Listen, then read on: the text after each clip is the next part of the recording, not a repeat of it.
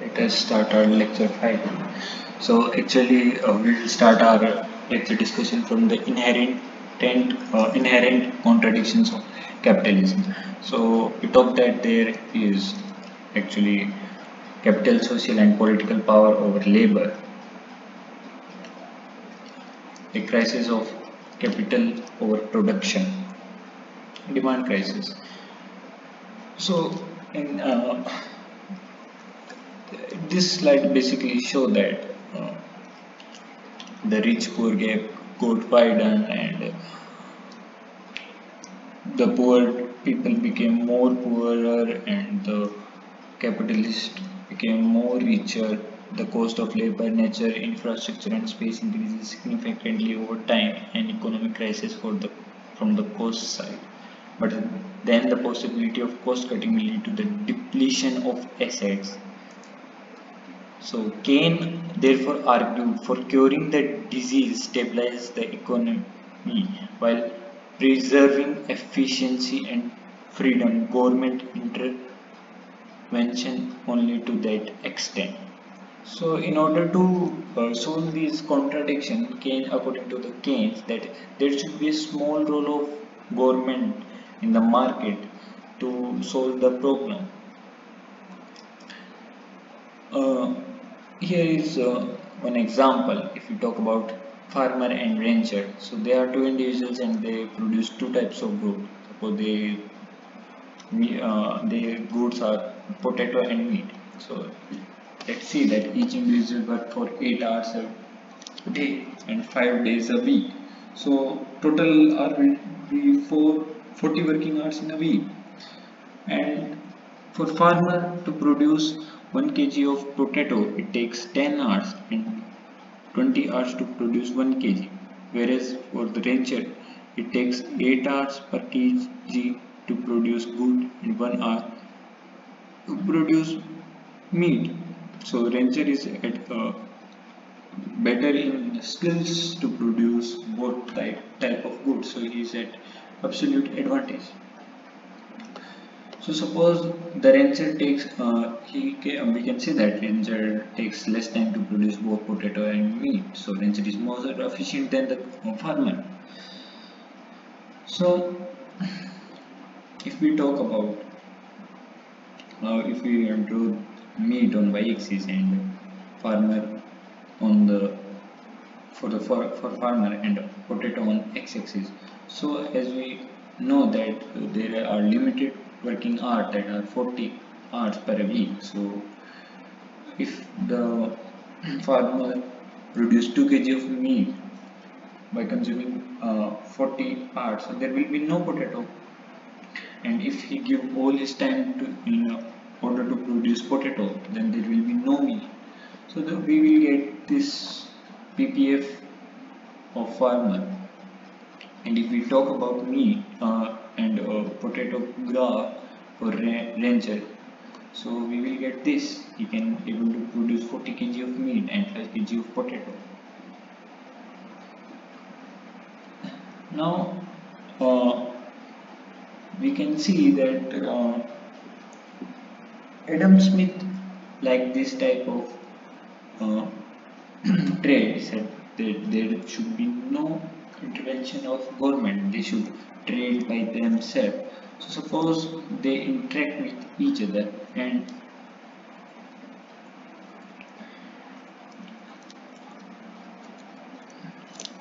for pre-trade scenario, what will farmer uh, will do? He will able to uh, he wants to produce both type of goods because he will be fed up after some time of again eating potatoes and potatoes. So what he will do? So he will produce 1 kg of meat, that is the middle point of this 1 kg of meat and 2 kg of potato. And for rancher, he will produce 20 kg of meat and 2.5 kg of potato. So let us introduce trade among them. So what will be the trade mechanism? So rancher will say to farmer that to devote his entire 40 hours on potato production only. So farmer will be able to produce 4 kg of potato only and 0 kg of meat, and rancher will produce 24 kg on meat and 16 kg on potato. So he will be able to produce 24 kg of meat and 2 kg of potato. Now what farmer will say, why should I offer you? So this, why should I listen to you, that why should I give my 40 hours entirely to the potatoes only? So rancher will give say that farmer to give away offer 1 kg of potato to the rancher. So you can say that he was able to produce 4 kg of potato.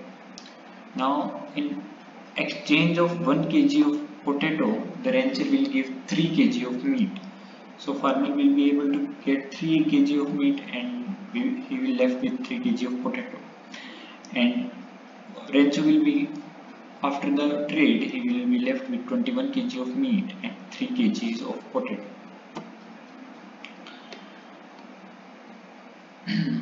So you can say that now the farmer has 3 kg of meat and 3 kg of potato. So the point will lie over here, which is far away from this curve, and it is way better than the earlier case when there was no trade between farmer and the rancher. And the same goes to the rancher. He will not be able to produce 21 kg of meat and 3 kg of potato in the limited 40 hours. So they both got profit. We can say that they are at an advantage after having a trade among them. So why did this happen? So why so? This is because of the opportunity cost. So opportunity cost for 1 kg of meat. So suppose that if farmer do not produce 1 kg of meat. Wait. So you can see that farmer needs 10 hours to produce 1 kg of potato and 20 hours per kg of meat. So if he give 1 kg of meat, then he will be able to, in order to produce 1 kg of meat, he have to give his 2 hours of 2 kg of potato, and in order to opportunity cost of 1 kg of potato, he has to give away half kg of meat time. The opportunity cost of 1 kg of meat, it will be 1 by 8 kg of potato and 8 kg of meat, of opportunity cost of 1 kg of potato respectively for the rancher. So you can see that the opportunity cost of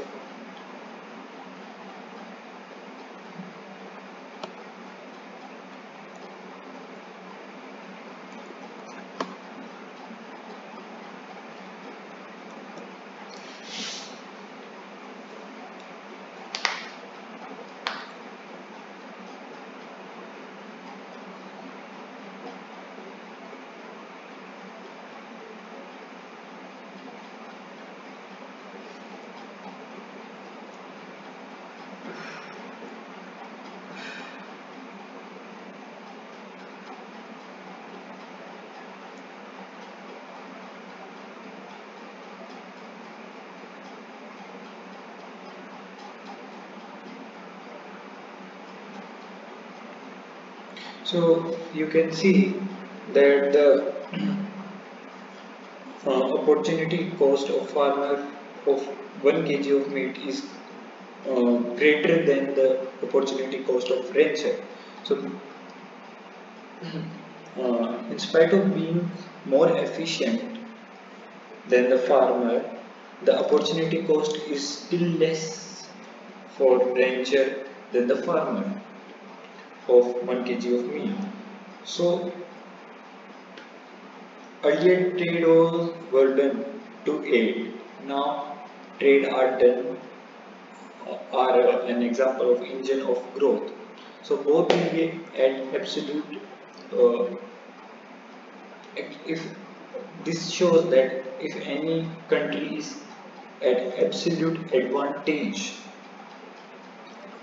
of producing one type of good and every type of good, but they will be the opportunity cost will be higher for the developing countries than the uh, developed countries. So here is the economic system. This is the communism and this is the pure competition.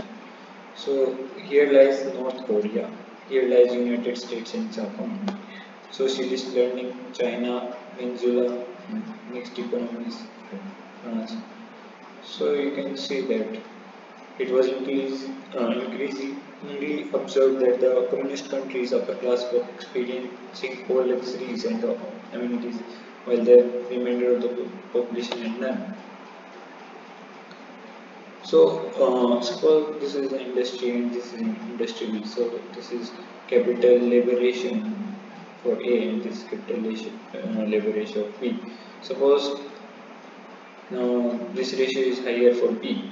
So, industry A is more capital intensive, and we can say that B is relatively labor intensive as compared to.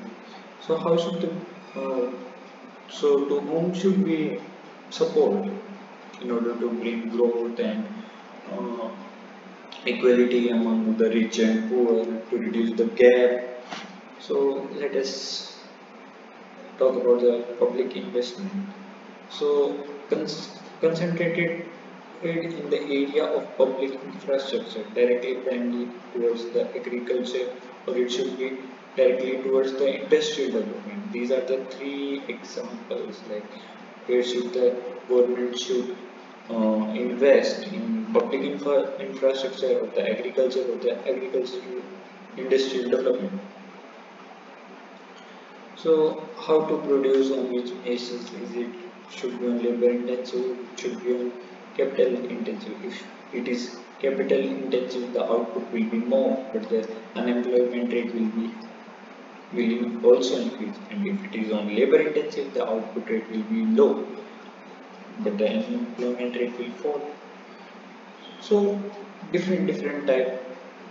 What should be the economic policies to overcome both to reduce both the problems. This is the production possibility frontiers. So this is the radius. This denotes the capital productions, and this is for price. This denotes labor intensive. So how this curve should increase? Either it should increase more towards on the machine side, or should increase more on the right side. So we will discuss it in the further lecture.